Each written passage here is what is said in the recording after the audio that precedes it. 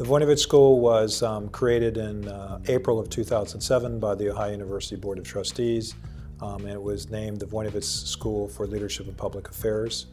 The senator is an alumnus of Ohio University, graduating in 1958 and serving as student president. He has finished a distinguished 44-year career of public service to the citizens of the state of Ohio.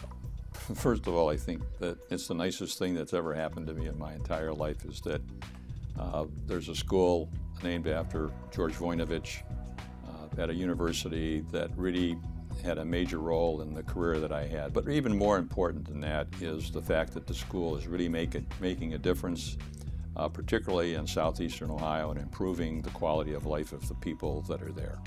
The school is unique because it blends this opportunity for students to work on projects with their educational degree program.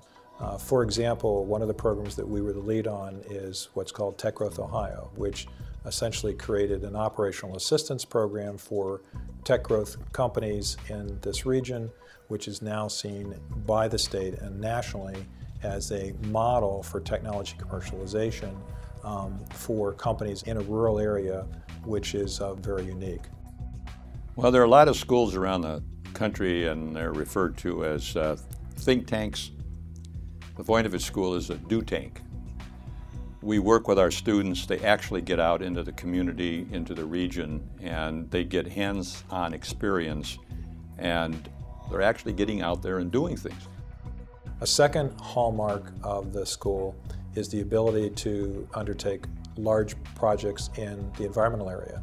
We have put together a really innovative program that has been systematic in terms of the region, that's developed new ways of looking at data in terms of watershed improvement. These two types of programs are unique in the sense that they are large undertakings that are a systematic approach to improving the quality of life, building the local economy, and increasing social innovation in the region and in the state.